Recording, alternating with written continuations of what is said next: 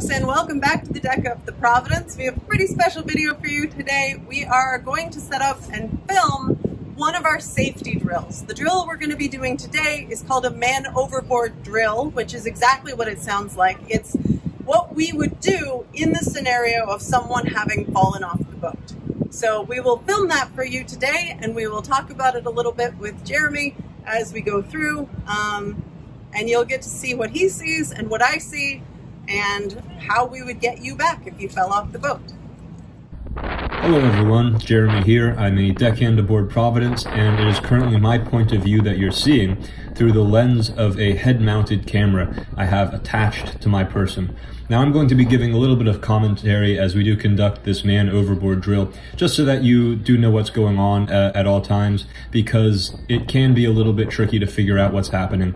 Things move very fast when we're conducting this type of drill, and the camera work, I'm afraid, is not the steadiest. So I will be explaining what's going on at most of the steps of the process here.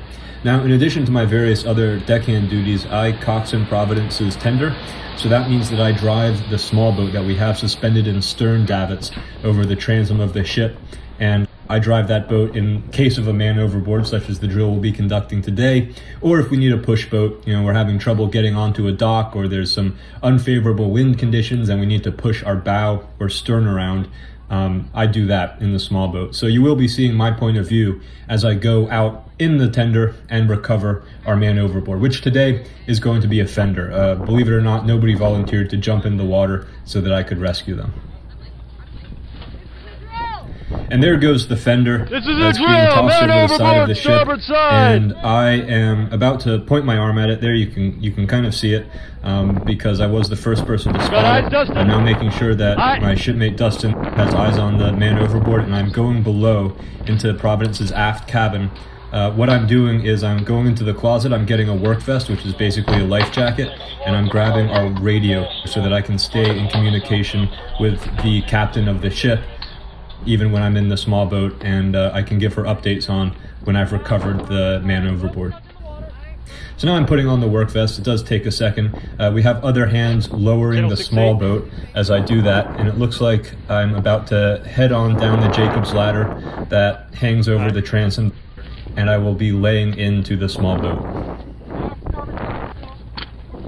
Laying in!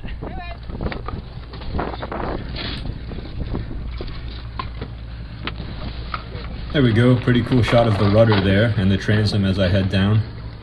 I'm putting a plug in the transom of the small boat because it does have a drainage hole that needs to be closed before I head out.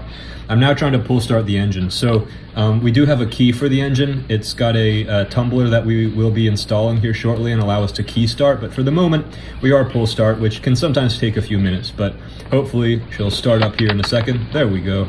And I will be casting off our stern falls, which hold the stern of the small boat, and now I'm casting off our bow falls as stern well. Falls away, painter. And then I'm going to ask for the painter, which is the last line connecting me to Providence.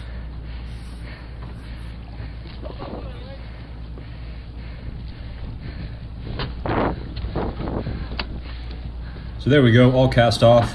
I am now opening up the throttle and heading towards the simulated man overboard. You can see as I pick up speed, the boat kind of lays down on a nice plane there, which is great. That's exactly what it's supposed to do. There's the fender. You can see it in the water. I'm about to scoop it up on the port side of my little inflatable boat. Man overboard is on board. I'm radioing back to the ship and to Captain Sam that I have recovered the man overboard, and I am coming up on our starboard side here to one of our forward gun ports, which is where, as you'll see in a second, one of my shipmates is going to rig a Jacob's ladder that will allow, if we had a real person in the small boat rather than just a fender, that would allow that man overboard to climb aboard Providence safely. There goes the ladder, and here I come alongside.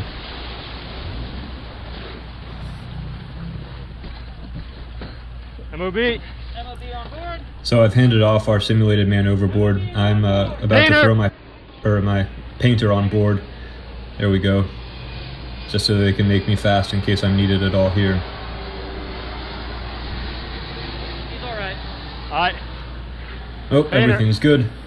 Man overboard is on Providence. I'm taking back my painter, and I'm going to come around to the stern of the ship to reattach those falls and be picked back up.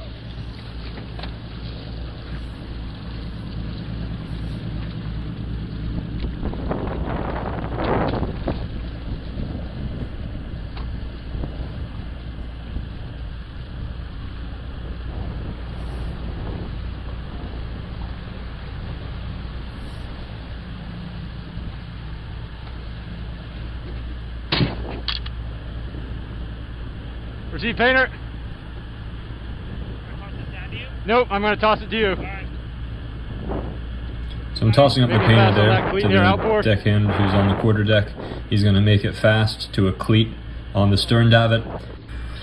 So bow falls are fast. I'm grabbing the stern falls there with the boat hook, and they have little pelican clips that will allow me to attach them to the stern of the tender so that the small boat can be hauled up. And here I go back up the Jacob's ladder over Providence's transom so I can get back on board the ship.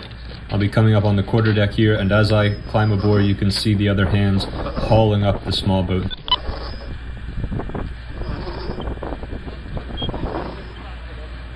Back on board.